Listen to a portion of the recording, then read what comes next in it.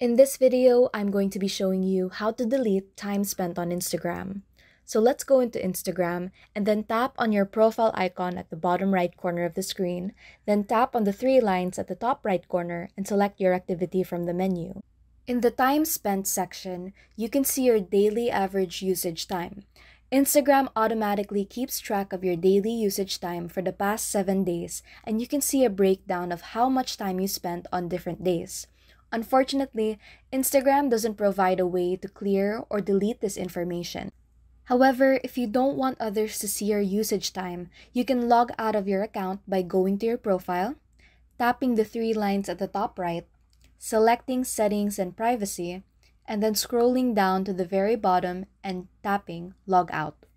Alternatively, you can make a second account and use it as your primary account, while your original account becomes your secondary account, which you don't use as often.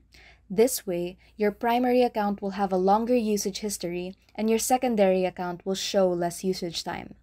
Keep in mind that if someone else has access to your login information, they will still be able to see your usage history even if you log out or switch accounts.